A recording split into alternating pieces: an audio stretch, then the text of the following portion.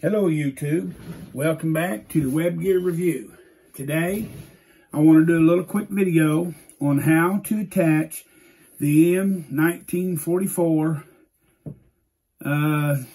suspenders, however this is the second pattern, to the M1945 Combat Field Pack. Like I said, I have a video on attaching the first or early pattern suspenders to the 44 pack. This video will be virtually pretty much identical other than just the last little bit, okay?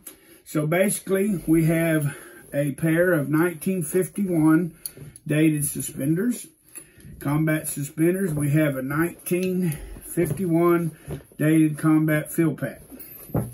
So turn the combat field pack face down like that.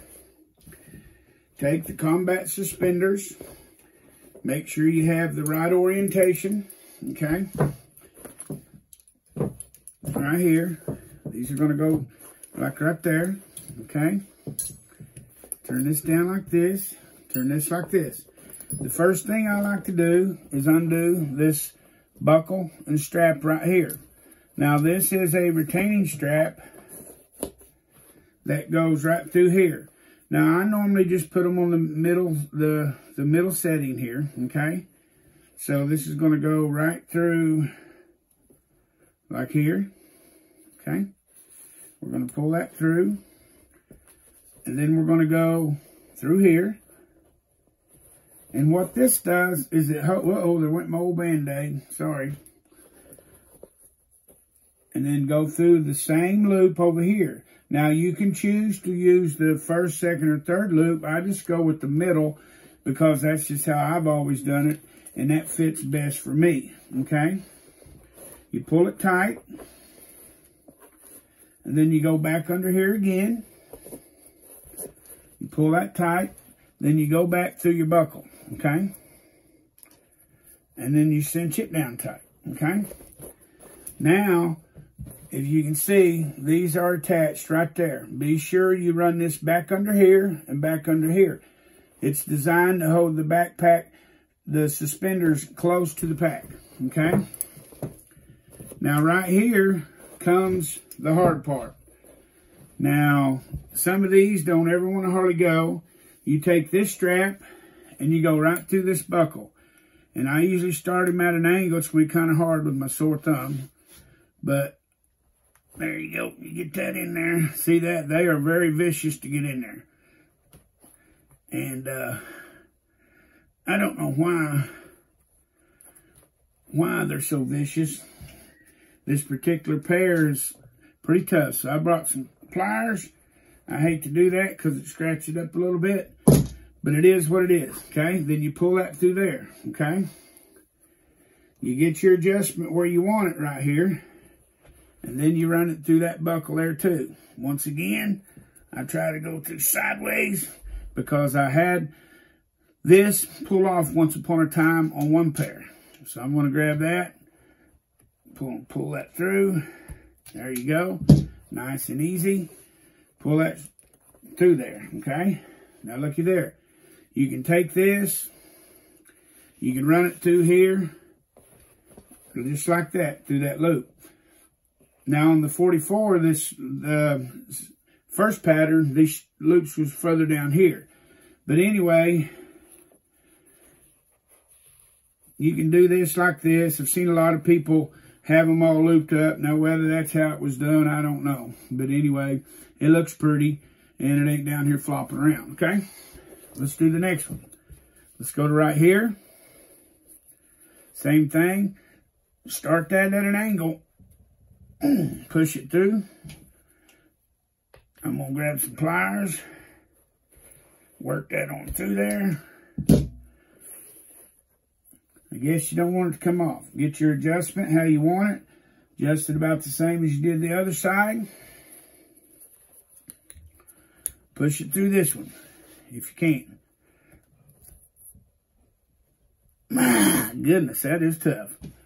That's pretty tough. But we're going to get her in there. And I think after this in here, I don't know if I'll take these back off because I'll have the video made. But anyway, right there, okay? Once again, run it through the retainer loop. That's what I call it. You can run this back up through here just to keep the loose end from hanging down. Looks nice and pretty. Whether this is a regulation or not, I really don't know. I haven't seen the regulations. I'm sure there's somebody out there that knows. You can bet on that, okay? Now, if you're going to carry a pistol belt or a dismounted belt, then these will go to the belt. But if you're simply carrying this pack, this is where it differs from the 44 pack. Run this through here, like that, okay? Now, a lot of people say you can't carry these packs without a belt. Well, I disagree. I've carried it many, many years without a belt. And the instructions on the pack says you can. So, and see that little D-ring right there? Clip that into that D-ring right there, okay? Just like that, okay? Same thing over here if you're carrying it without the belt, which mainly, most all the time, you would be having a belt on. But I have seen pictures, they don't have a belt on. And like I said, you know, a lot of people base stuff on pictures, and that's great because they tell the tale.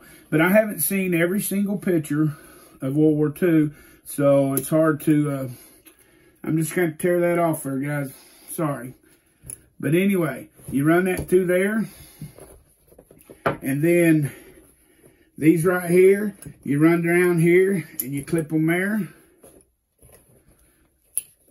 And you run this around here, and you clip it there too.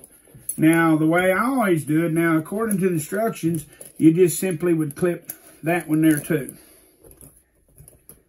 Okay? And that's how you do it. There you go. You got the M1944 second pattern suspenders, or what a lot of you men like to call the 45 suspenders, attached to the M1945 combat pack. And this would be how it would be rigged if you did not wear the belt. Now, thanks for watching the Web Gear review. If you like this kind of content, subscribe and hit like if you would. Helps build the channel. And also share with your friends, and leave a comment if you got one. Thanks for watching the Web Gear review.